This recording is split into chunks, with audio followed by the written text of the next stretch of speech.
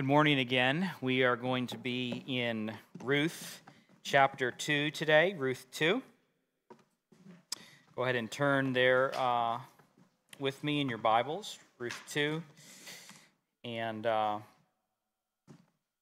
begin today in a word of prayer.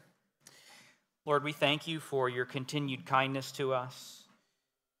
We recognize that we are weak and fickle people, and that we are in need of stability and steadfastness. We have a great need to cling to someone outside of ourselves that can bring grace and order and joy and life into our lives, and we cling to Christ. We acknowledge the lordship of Jesus Christ. We ask that you might help us now as we look at this passage in front of us, that you may help us to find refuge under your wings, as Ruth did so many years ago, that we might be able to point to your majesty and your glory and your honor. We pray in Christ. So we find ourselves in Ruth chapter 2, and in today's passage, we really are going to see how the Lord provides for Ruth and Naomi and sets up the scene and the stage for Ruth chapter 3. Now remember, we have been talking for the last several weeks, and we have acknowledged the fact that Ruth and Naomi are incredibly vulnerable. They're two widowed women. They have come from Moab back to Israel. And Ruth would have been better off, if we're talking strictly in terms of her safety, Ruth would have been better off going back to her father's home, but she is committed to Naomi, and so both of them find themselves, as we close chapter 1, in Israel at the beginning of the barley harvest. Now, the issue that they face at this point, they've survived the journey. The issue at this point is how to survive. They have no means of income, and they have to face kind of this cruel world in order to just get by. And so we're just going to jump right into Ruth 2. Let's read the chapter together and get right into the passage. Now Naomi had a kinsman of her husband, a mighty man of excellence of the family of Elimelech, whose name was Boaz. And Ruth the Moabitess said to Naomi, "Please let me go to the field and glean among the ears of grain after one whom I may find favor in his eyes." And she said to her, "Go, my daughter." So she went, and she came and gleaned in the field after the reapers. And it so happened that she happened to come to the portion of the field belonging to Boaz, who was of the family of Elimelech. Now behold, Boaz came from Bethlehem and said to the reapers, "May Yahweh be with you." And they said to him, "May Yahweh bless you." Then Boaz said to his young man who was in charge of the reapers, "Whose young woman is this?" The young man in charge of the reapers replied, "She is the young Moabite woman who returned with Naomi from the fields of Moab." And she said, "Please let me glean and gather after the reapers among the sheaves." Thus she came and has remained from the morning until now. She has been sitting in the house for a little while. Then Boaz said to Ruth, "Have you not heard, my daughter? Do not go in to glean in another field. Furthermore, do not go on from this one, but stay here with my young women. Let your eyes be on the field with which they reap, and go after them. Indeed, I have commanded the young men not to touch you. And if you are thirsty, go to the water jars and drink from what the young men draw." Then she fell on her face, bowing to the ground, and said to him, "Why have I found favor in your sight that you should take notice of me, though I am a foreigner?" Boaz replied to her, "All that you have done for your mother-in-law after the death of your husband has been fully told to me, and how you forsook your father and your mother in the land of your birth and came to a people you did not previously know. May Yahweh repay fully your work, and may your wages be full from Yahweh, the God of Israel, under whose wings you have come to seek refuge." Then she said, "May I find favor in your eyes, my lord? For you have comforted me, and indeed have spoken to the heart of your servant woman, though I am not like one of your servant women." At mealtime Boaz said to her, "Come here, that you may eat of the bread and dip of the piece of bread in the vinegar." So she sat beside the reapers, and he served her roasted grain. After she ate and was satisfied and had some left. Then she rose to glean, and Boaz commanded his young men, saying, "Let her glean even among the sheaves. Do not dishonor her." and you shall purposefully pull out for her some grain from the bundles and leave it that she may glean, and do not rebuke her. So she gleaned in the field until evening. Then she went out, and then she beat out what she had gleaned, and it was about an ephah of barley.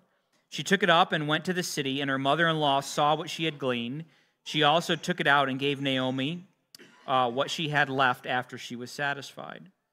Her mother-in-law then said to her, "Where did you glean today, and where did you work? May he who took notice of you be blessed." She told her mother-in-law with whom she had worked and said, "The name of the man whom I worked today is Boaz."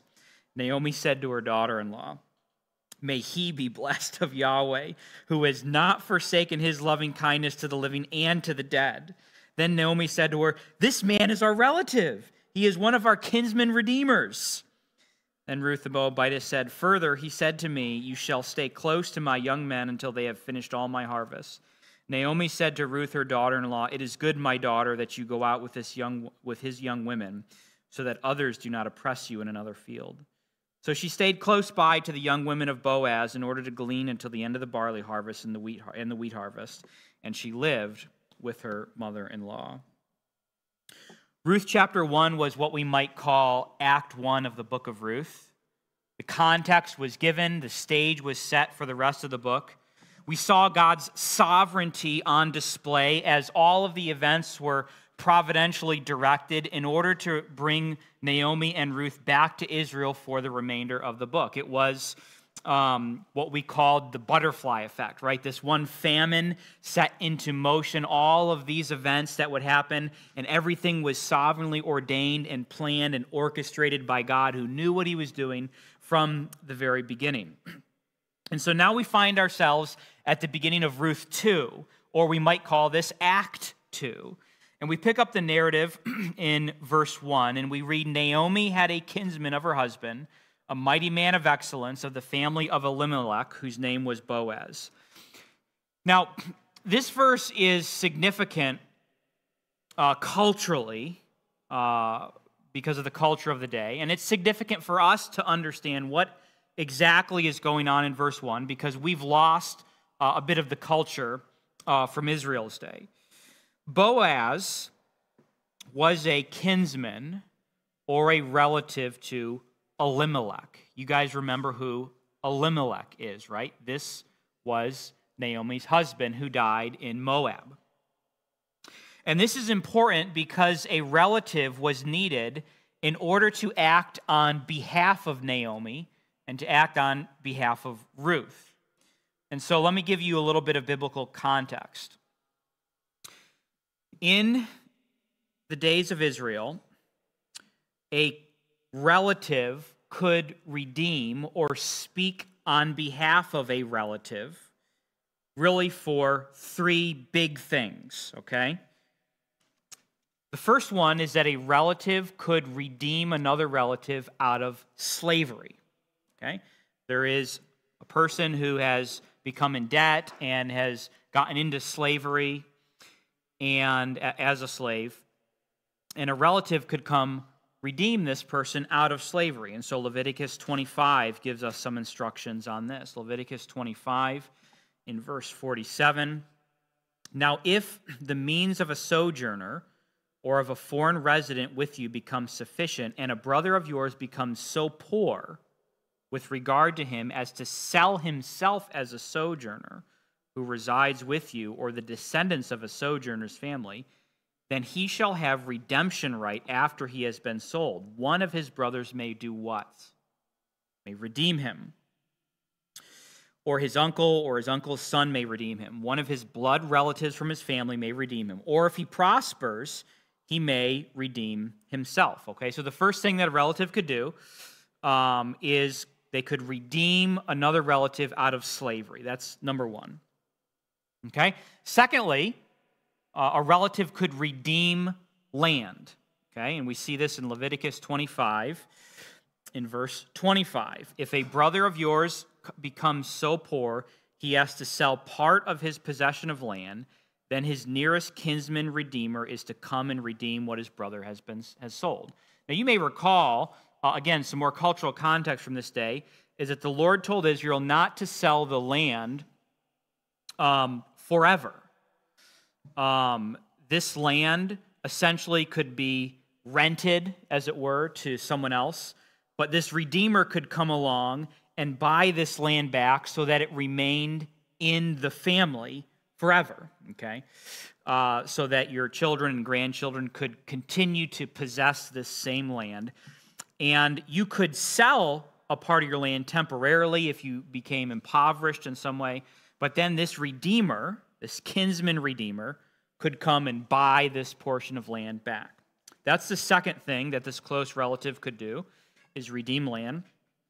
And the third thing, probably the most foreign to us, is that this relative could raise up children for a man who dies prematurely so that his name is not extinguished in Israelite history. And we see this in Deuteronomy 25. If brothers live together and one of them dies and has no son, then the wife of the one who died shall not be married outside the family to a strange man. Her husband's brother shall go into her and take her to himself as wife and perform the duty of a husband's brother to her. And it will be that the firstborn whom she bears shall assume the name of his dead brother, so that his name will not be blotted out from Israel. Okay?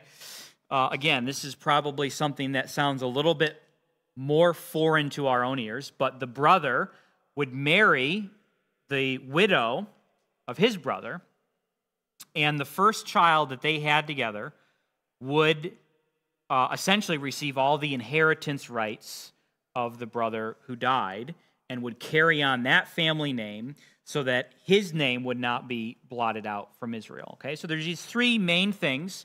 This kinsman redeemer, this close relative redeemer, could buy a relative out of slavery, number one. Number two, could redeem land. And number three, could raise up offspring for the deceased. And what this really does in Israel's day is it really prevents the poor and the widow and the fatherless from being taken advantage of. These three things are evidences of God's kindness to his people, to make sure that they don't become oppressed in some way. This kinsman was acting on behalf of their relative. Not exactly the same thing, but today we may think of an executor of a will. Again, a lot of differences, but you're acting on behalf of someone else, essentially, and that's what's going on here. God was interested, as we see here, in protecting the most vulnerable in society. Naomi and Ruth find themselves in a very vulnerable position. They needed protection. They could be taken advantage of, and so in the law, the Lord has made provision for them, okay? Now I'm getting ahead of myself a little bit, okay, because we're only in verse 1 right now, okay?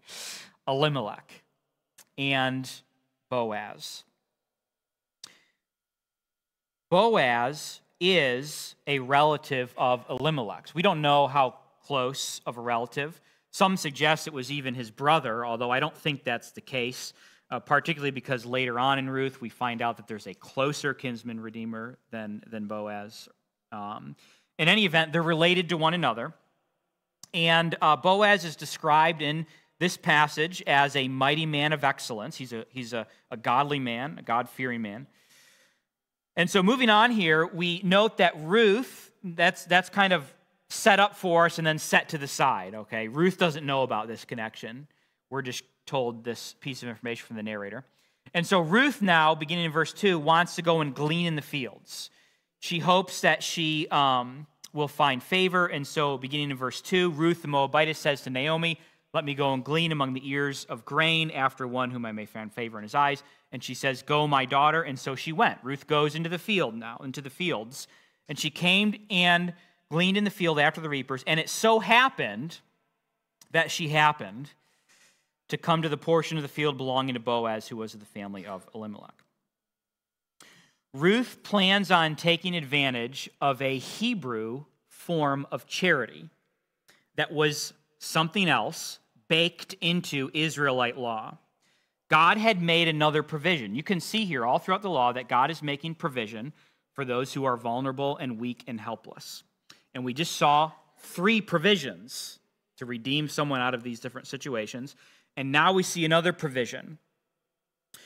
God said in his law that landowners were not permitted to strip their fields bare. Okay? When it is time to harvest from your field, God specifically said, don't go over it a second time. Don't harvest the corners or around the edges. Don't go pick up the stuff that falls down. Leave all of that. And that provision was made for the poor. And I'm going to read this provision. Leviticus 19, when you reap the harvest of your land, you shall not reap where? To the very corners of your field. Nor shall you gather the gleanings of your harvest. Nor shall you glean your vineyard, nor shall you gather the fallen fruit of your vineyard. You shall leave them for the afflicted and the sojourner. I am Yahweh, your God. By the way, I love Leviticus. Leviticus is like kind of the read through the Bible in a year graveyard, you know, or everyone gets to Leviticus, but they never make it out of Leviticus, okay? Don't do that. Read through Leviticus. One of the big themes in Leviticus, by the way, is the holiness of God. And I love this statement that you see in Leviticus over and over and over again. I am Yahweh your God, or I am the Lord your God. And it's just like God is, he's giving the ultimate reason why we're to do what we do, okay? Why should you do this? Because God said so. Why should I do this? Because I am God. And it's just, you do this, and there's no debate here, there's no argument, there's no, well, could we do this, could we do that? I am Yahweh your God. And there's a period after that. It's over with, okay? And you see this in Leviticus over and over again. So don't get sidetracked in Leviticus. Keep plowing through that particular book. But you see these little signposts all over that book. What's going on here in Leviticus is God is saying that his people are supposed to be charitable, they're supposed to be kind, and they're supposed to be giving, and they're supposed to provide for the poor. And so we've already seen, just a couple of verses into Ruth 2, two major ways in which the Lord provides for those who are destitute. The first one is through this kinsman-redeemer concept, and the second one is through not stripping your fields bare. This is a form of charity, and by the way, I will say this is a form of charity that is far superior to most forms of charity that we have today, okay? And the reason for this is because the labor involved in this form of charity preserves human dignity and helps people to fulfill the fact that God has called us to work, okay? Work is godly. Work existed before the fall, okay? God does not commend or endorse laziness. God commends hard work. And that's how he's ordered the events of this world. I'm going to read you a quote from Rushdoony that makes this point from the book of Ruth. He says, "This was indeed charity, but charity in which the recipient had to work, in that gleaning the fields was hard, back-breaking work. It was harder than normal harvesting in that the grain reaped and the fruit picked was all the harder to secure by reason of scarcity. Nevertheless, the person who gleaned had, as a result of his or her work, enough to provide for himself and something to sell as a source of income. Widows and orphans usually were the main recipients of the gleaning privilege. Thus, work, whereby the recipient gained self-respect and had the satisfaction of taking care of himself in the process, was essential." Okay? Work is an essential part of this. Another commentator says about this, "The solution to a social problem required that the recipients work hard for their provision, and it therefore preserved the dignity that is sometimes forfeited by those who are entirely dependent on the generosity of others." Modern forms of charity undercut this crucial component, okay? I am not saying, don't anyone walk away from your saying, I am not saying that there's never a time to just give to someone, as we should be the most generous people on planet Earth. We should give, without expecting anything in return. At the same time, work is ordained by God. And we see in Thessalonians that the person who does not work, Paul says, should not eat. There's a connection here that's made. And so we have to remember and be careful that in our forms of modern charity, we do not bypass this important aspect of provision. In any event, all of these things converge together on this passage. God's kindness, his mercy, his patience, his provision, charity, all these things come together. And all of this is the background that the modern reader doesn't necessarily always know when you come straight to the book of Ruth. Ruth works in order to provide for herself and Naomi. God has made provisions in the law for such individuals. And as we will see, Boaz now will go above and beyond to show kindness to her. So let's zoom in here on verse 3. She went, she gleaned in the field after the reapers, and it so happened that she happened to come to the portion of the field belonging to Boaz, who was of the family of Elimelech. The phrase here to note is, it so happened that she happened. I really love how the LSB rendered this phrase. One commentator translates it as her chance chanced upon. And this really is kind of the sense of the word. I think most modern translations probably just put she happened, but the LSB has she happened to happen. And this is extracting a theme that we, in our introductory message to Ruth, we said is woven, a thread that actually is like in every verse of Ruth, just woven throughout the entire, and we're kind of just pulling that thread out and seeing it come up again and again and again and again. And that is the theme of providence, of divine providence. And we see in Ruth, as we saw in our introductory message, a number of direct statements about God's providence, right? It's a number of statements that directly say that God did this. Then we saw also a number of statements in Ruth that were implied statements or statements where people were trusting God's providence. And then we see in Ruth a whole bunch of these coincidence statements.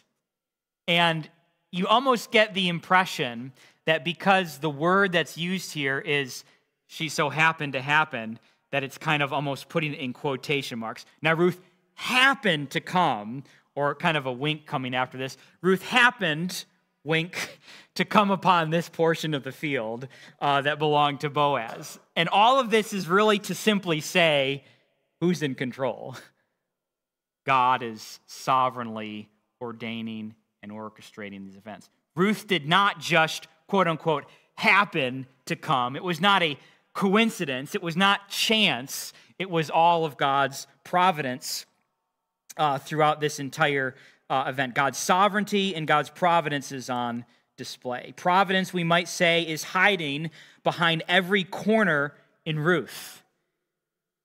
What was it then that she happened upon? Well, she happened upon Boaz's field, which now sets us up. These are kind of the introductory verses for Act 2, or Ruth chapter 2, to set us up for the rest of the chapter today. And so we zoom in on Boaz here. Boaz comes back from Bethlehem. He gives them a greeting, may Yahweh be with you. They reply to him, may Yahweh bless you. Boaz asks the young man who's in charge of the reapers, whose young woman is this? He responds to Boaz, she is the Moabite woman. Remember, everyone knows who they are, right? Because words spread quickly. She's the Moabite woman who returned with Naomi. And she asked to be able to reap, to gather after the reapers. And she's come and she rested a little while, and this is where we are. Boaz is a God-fearing man.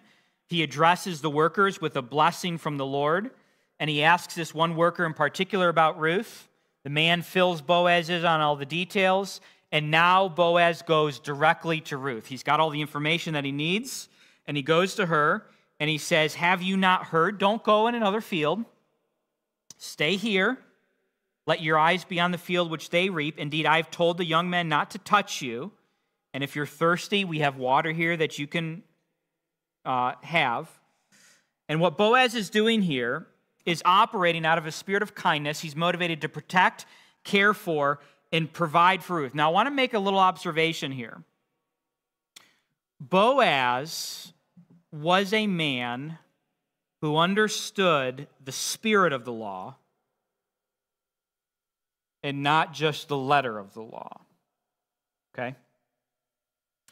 And I think this is an interesting point to observe here. We have a tendency today to look at people who go beyond the law, beyond the Word of God, and to call them legalists. And a lot of times that is a very fair criticism. Okay? There's a lot of truth in that many times. In other situations, it is immensely disingenuous. Boaz could have just said, well, God told me not to do the corners, so I'm just not going to do the corners and leave it at that. But he goes above and beyond here. He understands that in the law, God has do this and do that, but he also is understanding the heart behind this. What's the heart behind it? Provide for and care for the weak and the poor. And so Boaz says, well, I'm going to do that. I'm going to go, there's nothing that says I only have to do these things. I'm going to go and do these things also. So Boaz recognizes this. And just as a side note here, a certain degree of caution is warranted here. Just be careful before you criticize your neighbor of legalism, okay? That is oftentimes the case, and sometimes it's not.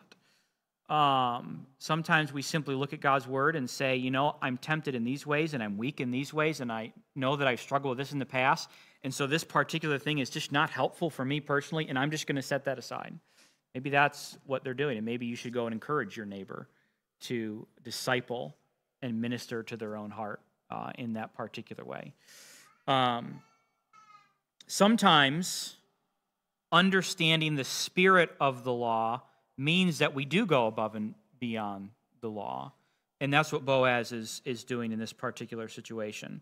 Not only does he tell Ruth, you can glean in this field, but he makes a commitment to her that she's going to be safe here.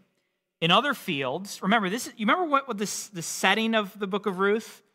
This is during the time of the what? Judges, okay? It's during the time of the judges, okay? The time of the judges was a particularly dark time in Israel's history because what did everyone do? Yes, everyone did what was right in their own eyes, okay? So you have this is the backdrop for Ruth, okay? So why is this particularly encouraging to Ruth to hear this? Because if she goes in other fields during the time of the judges, when every man does what was right in his own eyes, she runs the risk of being assaulted, potentially physically or sexually or whatever. And Ruth or Boaz promises that she will be protected and safe here. Remember, this is one of the things culturally we said it was very risky for Ruth to do what she did. Where would she have been kept the most safe? Where would she have been the safest? Going back to be with her father, okay, until she could remarry. So everything that Ruth has done to demonstrate her commitment to Naomi has really put her in a position of incredible risk personally. And now someone comes along and says, I'm going to protect you and care for you. And so this is what happens. Ruth responds to this with humility. She fell on her face, bowing to the ground, and she says, why have I found favor in your sight that you should take notice of me, even though I'm a foreigner? I'm a Moabite. What in the world? There's plenty of poor people here in Israel. Why are you taking notice of me? Boaz responds, and he says that, you know, the grapevine has been in full operation, and I've heard everything. I've heard the whole story. He says, all that you have done for your mother-in-law after the death of your husband has been fully told to me, how you forsook your father and mother, in the land of your birth and came to a people you did not previously know.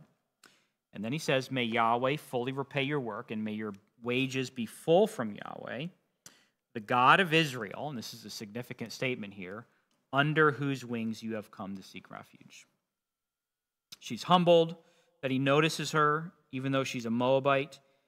He replies that the news has reached his ears about what she did for Naomi. He acknowledges that she has come to seek refuge in the true God. We see this also in Psalm 91:4. He will cover you with his pinions, and under his wings you will take refuge, describing the character of our God. Psalm 36:7, how precious is your loving kindness, O God, and the sons of men take refuge in the shadow of your wings. Ruth chapter 2 and verse 12, where we are right now, implies something. Namely, it implies that Ruth is a convert to the true God, okay? She has come to take refuge under God's wings. Remember, this is a theme that I'm going to continue to press again and again and again in the book of Ruth, and that is Ruth has come to the Lord on whose terms? On God's terms. Okay, do you remember in our introductory message to Ruth, there are some people who come to the book of Ruth and they say, oh, the book of Ruth certainly is a reaction to the harsh books of Nehemiah and Ezra. I mean, those guys were just misogynistic because at the end of Nehemiah and Ezra, you see these Israelites marry these foreign women, and then they come and basically beat these men and force them to put these foreign wives off. And so Ruth was written as a reaction to how harsh that was, and now we see that God welcomes these people into his midst. The first hurdle you have to get through with that kind of a mentality is you have to somehow believe that the Bible is pitted against the Bible and that there's not unity in Scripture. It's this passage, these people were a little bit overboard, and so now this passage is written, and it's this kind of thing, and then you just pick and choose what you want to take from Scripture. Okay, that's a problem, and we'll deal with that problem on another day, okay? But for the sake of Ruth here, understand that the difference between these two passages is that in Nehemiah and Ezra, those foreign wives that they married drew them away from the true God.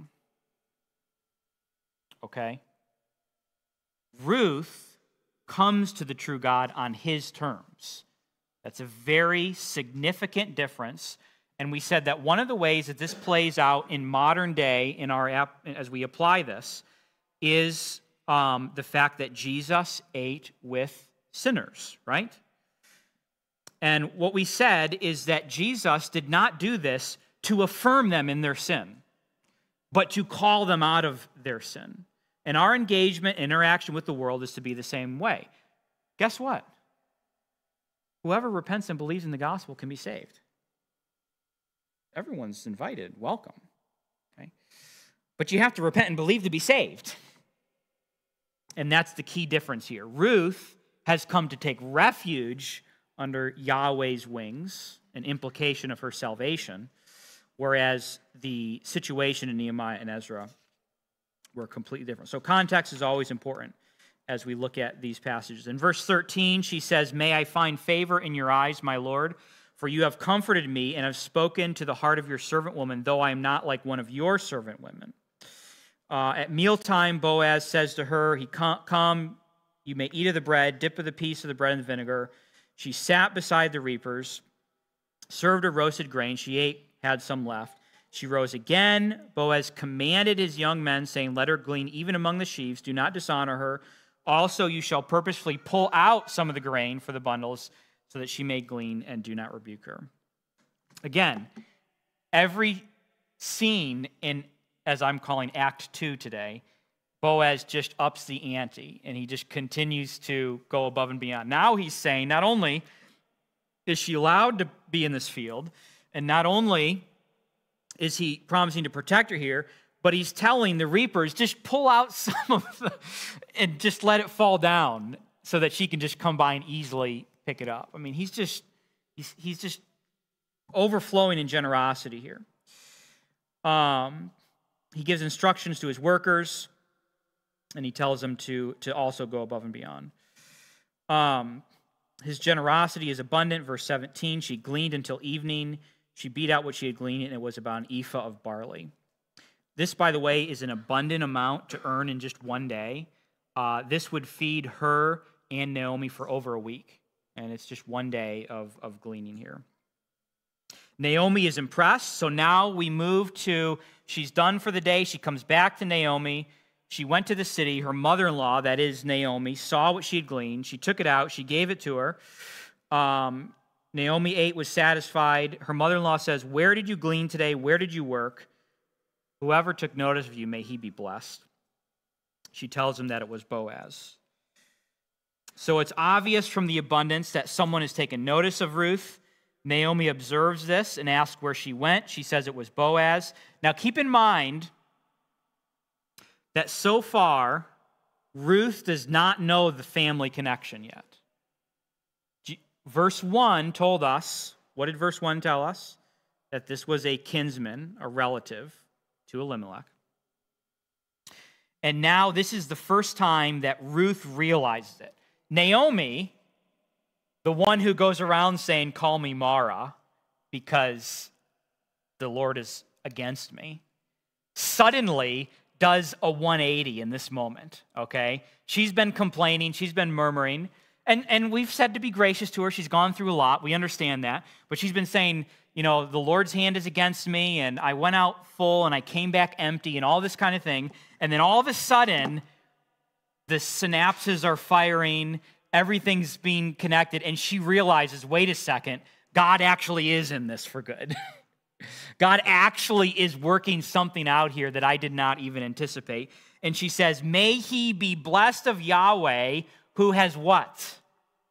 God, she said God was against her, and now she says that God has not forsaken his loving kindness to the living and the dead. Does an about face. And Naomi says to her, "He is our relative. He is one of our kinsman redeemers.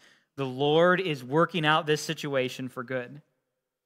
Naomi sees the big picture now. She recognizes that God is not at work for evil, but for good. She credits the Lord with loving kindness, and she tells Ruth that Boaz is a kinsman redeemer.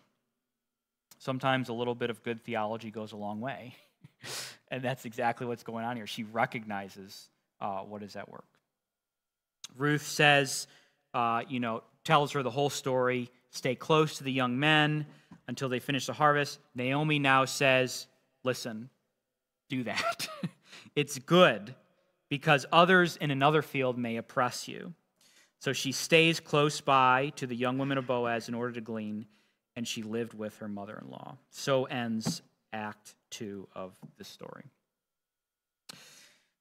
All right. This really is setting us up for chapters 3 and 4, which is where we really start to see God's sovereignty and providence accelerate at a rapid clip. But for the meantime, how are we going to extract anything application-wise out of this for our modern day? And I just have 3 points of application. And the first one is to be generous in your charity. We're going to take this directly from Boaz, who went above and beyond in the particular situation that he was in. Now, probably most of us don't have fields today, and so we don't have the option to leave the corners available. And if we did today, probably the deer would get at them, okay? So we have to bring this into, what does this mean? Well, it means that we are supposed to do this, kind of metaphorically speaking. We're not to spend every penny that we have, because we are to leave some left over to be able to be charitable and kind to others. So be generous in your charity, give to others in need, provide for the destitute, don't do the bare minimum, instead go beyond. Most people in America today live on 125% of their income, okay? So the application here is live on 85% of your income, okay? And be kind with the rest of it, or whatever the percentage is. That's the first application. Application number 2 is trust that God is at work in every area of your life. Don't assume that God is forsaking you just because things are difficult. This is what Naomi did. Call me Mara. Remember that Yahweh has not forsaken his loving kindness in verse 20. God is a good God, whatever you find yourself in. That's the second application. Application number 3, take refuge under God's wings. God cares for his children and brings us through trials for his glory and our good. If you are in Christ, then run to him. We sung that song today. Run to Christ today for grace. If you are outside of Christ, I'm going to tell you how you run to him. Repent and believe in the gospel for salvation.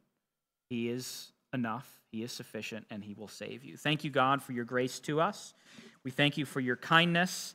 We thank you for this story in the book of Ruth. We pray that you might help us to apply these things to our own hearts, increase our trust in you and your loving kindness and the fact that you are at work for good and not for ill.